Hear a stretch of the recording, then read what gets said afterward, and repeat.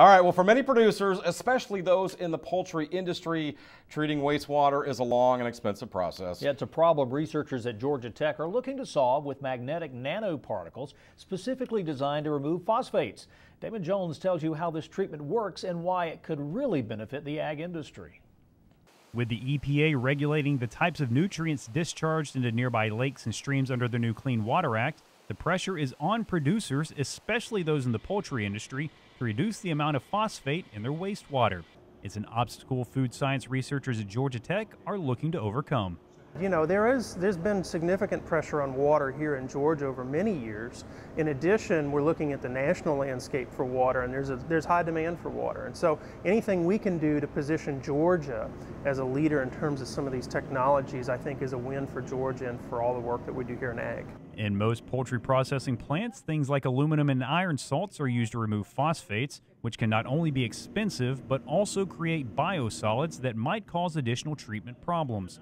Here, the researchers are working on a solution to that problem with nano-sized particles and a magnet. The magnetic nanoparticles are very tiny, small particles, and the size of the particle is about 10 nanometer. We code the chemistry specific to phosphate. So when you add those particles into the wastewater containing phosphate, those particles will absorb phosphate.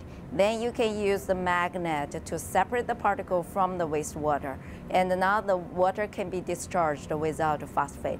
And the benefits this type of wastewater system can have for the farmers are pretty obvious. Along with saving time and money, it also creates a byproduct they can reuse in their fields. So by doing that, you remove some of the permitting requirements for the farmers and the processors who have to apply and require different permitting in order to discharge different waters to either area streams or even to municipal waste facilities. So it could reduce their cost. It also extracts a natural resource in phosphate that's very valuable to them if they're growing crops. So it's a win-win all the way around, we think. As you know, mainly the phosphorus is used as a fertilizer. So it's a kind of like a threat for crop production with limited phosphorus. And if we can recycle the phosphate in wastewater, in manure, and we can actually release that limitation.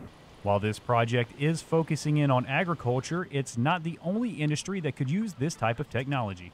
So we're looking at a lot of different activities. Primarily, initially, we're looking on a lot of the protein farmers. So looking at any of your, beef and dairy and poultry type of farmers. But we're also looking at different ways that it can be used in different, wastewater streams, whether it's in municipal settings or other settings as well. But initially, the focus of the work is on ag.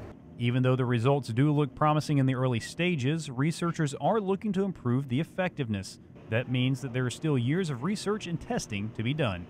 Currently, we are working on chemistry optimization to increase the absorption efficiency for phosphate. We're also working on prototype development, and we are going to develop a low-cost and flow-through system for wastewater treatment. Reporting from Atlanta, I'm Damon Jones for the Georgia Farm Monitor.